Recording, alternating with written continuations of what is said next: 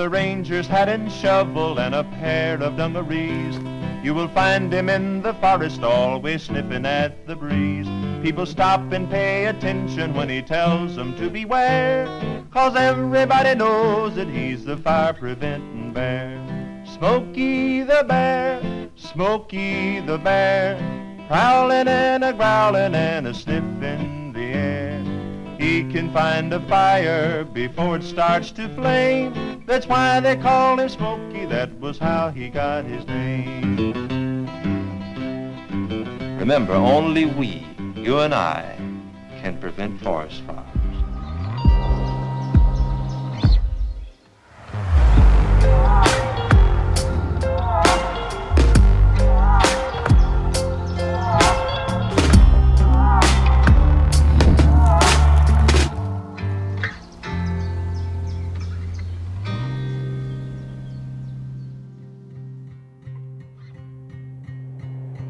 Down in the meadow where you found me years ago,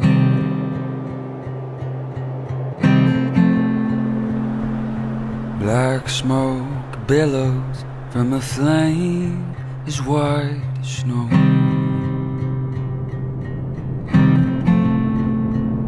You know I will not return to where I've been. We've been in a 100-year gap in fire on the landscape. No, I will not turn. Yeah. And the result of that is what we see today.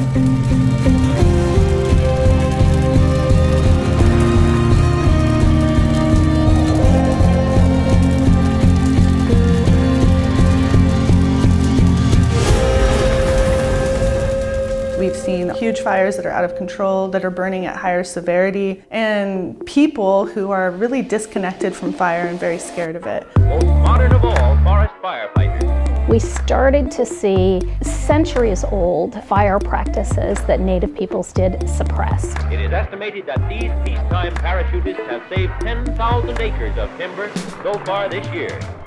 The fires that I used to fight, they were smaller, they were less intense. California's forests have changed noticeably, I would say, in my lifetime. We've seen just drastic changes in the species composition of our forests, in the density of those forests. The accumulation of woody fuel and the warming climate have just created an environment where it's just so unpredictable about what's going to happen now. And then you layer on top of that drought. We've had mass tree die-offs in California. It's clear to me that climate change is a driver of everything that happens, whether it's drought, whether it's wildfire, whether it's changing precipitation patterns. We start seeing that fire season expanding, you know, like with the campfire in Paradise. That burned in November. What was a problem 50 years ago is now a major problem. Visiting burn sites in California is really pretty intense. I've visited burn sites where whole forests have been removed, where residences have burned down, where a family has lost its home, and to think about what has happened there and how we move forward from that. It's very different walking a burn site where someone lost their home than walking a burn site where it's a healthy part of a natural ecosystem, where chaparral brushland has burned up, where it's a fire-adapted ecosystem that has evolved in the presence of fire. And seeing that flush of growth and all the wildflowers that come up, it's just stunning. It's exhilarating. It's a wonderful thing to see.